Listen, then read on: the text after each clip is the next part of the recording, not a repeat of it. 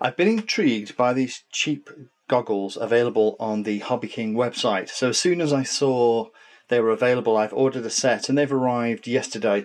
So I've just had a quick look inside the box. I thought it would be useful before I start putting things together to actually show you how things arrive, what comes in the box, and kind of walk you through how I'm going to put these things together, and also do a little bit of a demo once I've put them all together of how they work in practice and the extra little bits and pieces you'll need in order to make these work, because one of the things they don't have in them is a receiver or power, so you're going to have to work out those two things for yourself.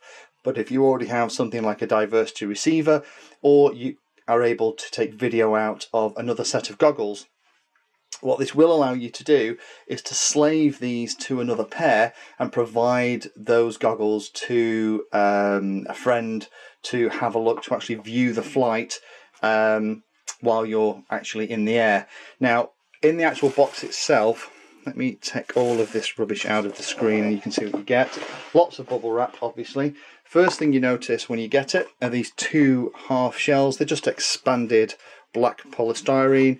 There's the bottom bit with the nose cut out, and then you have the top bit that makes up the overall slot.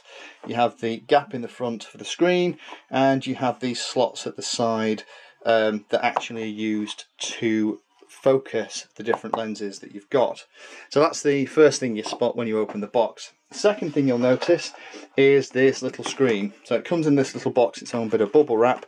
It's just over 4 inches in size, and on the back of it, it has the standard 2 RCA leads and a power connection. So you've got the sound and video. I'm not sure if it has speakers in it. I'm guessing it does, but we'll play with that.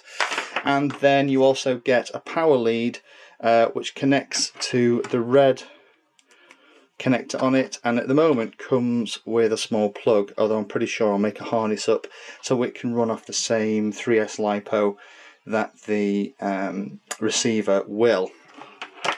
So we've got the screen, we've got what you're going to put it in, and then you also get an instruction sheet which tells you how to put it together, which is pretty straightforward actually.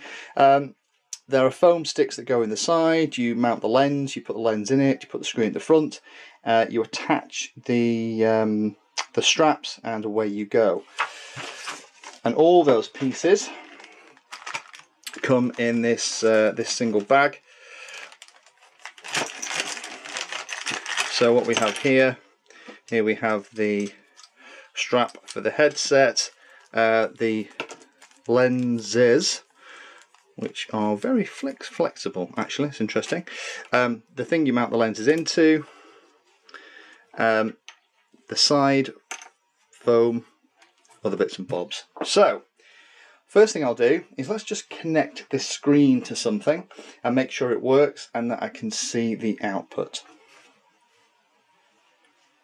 So the first thing I want to do now is then just check this screen works okay. We're going to have to apply power and a video signal.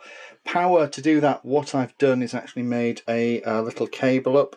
It's actually will plug into the power adapter that's currently on the lead, so I don't have to clip anything, and the other end goes into a balance tap, so that will be go onto this little 3S battery here, allow me to power that.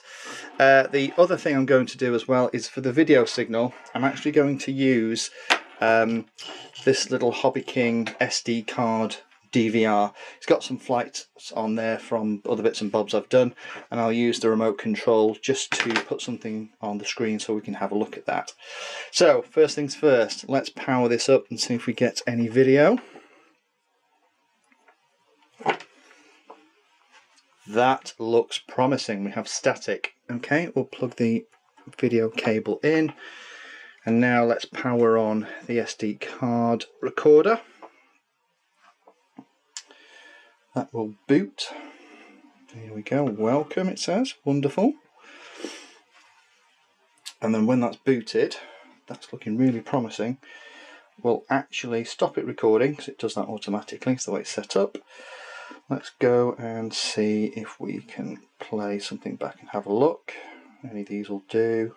So that's looking nice actually. The The video is probably similar to what it will be as it comes down, and the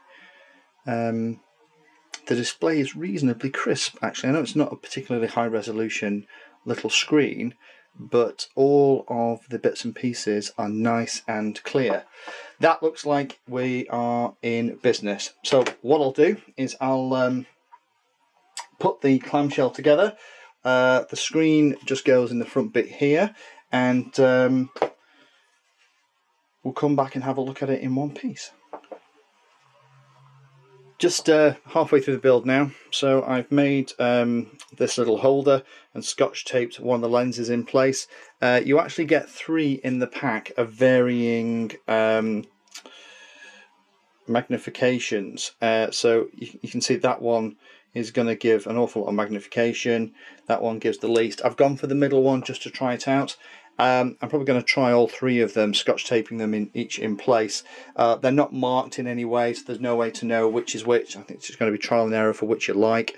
So that just fits in. I've used a little dab of hot glue to put the tabs at each side. Just be careful when using CA, because any fumes that go in, if there's any fingerprints, those fingerprints will go white, and the screen just slots into this end piece. Be aware where the cable comes out is the bottom, so that needs to go in there.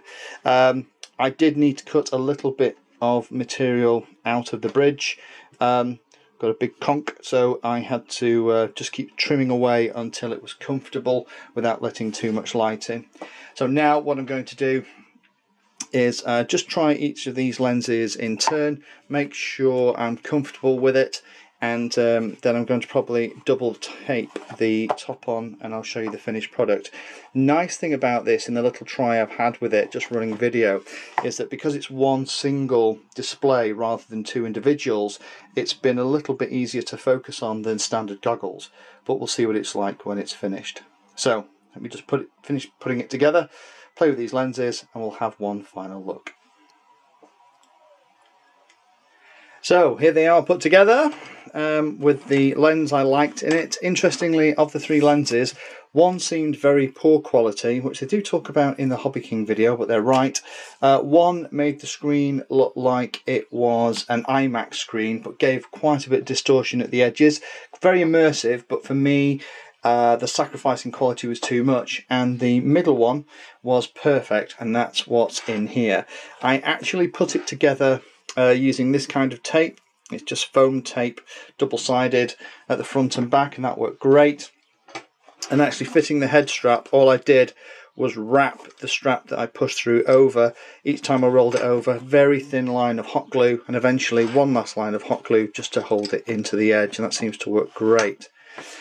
Now, having just tried these out and played with them, I think the main way I'm going to use these as an auxiliary pair of goggles for when I'm flying FPV and people are with me and I haven't got the ground station, or it's too bright for people to see the ground station clearly. So what this can be used for is you can either run it off a something like an immersion RC receiver and plug that into the video cable so you can see it, or the way I think I'm going to use it, which I'll demonstrate now, is actually using it as a slave display to the goggles that I use most of the time. Now these are my trusty Fat Shark Predator V2s with a circular polarized antenna. I have a little rig set up looking out of the window into the back garden, so we have a signal, and what I'll do is I'll just plug these in so you can see that image. Don't know if you're going to get that, but there you are. You kind of we're kind of looking out the back garden. Not working brilliantly, but you get the idea. There's the top of the parasol, and we're looking out through onto the canal. What you can do now is you can actually power up the HobbyKing goggles as we did before with the 3S battery, and you can see we've just got static in the screen. And the cool thing is with the Fat Sharks, you get a video out cable that looks like this. It's a 3.5mm connector going into RCA, and we can plug those into the side of the Fat Sharks. and we can plug the bits and pieces into these goggles. So now, off one set, we actually have the picture in the Fat Sharks, but also we have the picture in these, and you can see it's a beautiful clear image that you get. I'm trying to move the lens so you can see that. Very easy and clear to fly with. So if you were, you know, the second person at the field and you wanted to see what I was seeing, these would be a fantastic way to do that.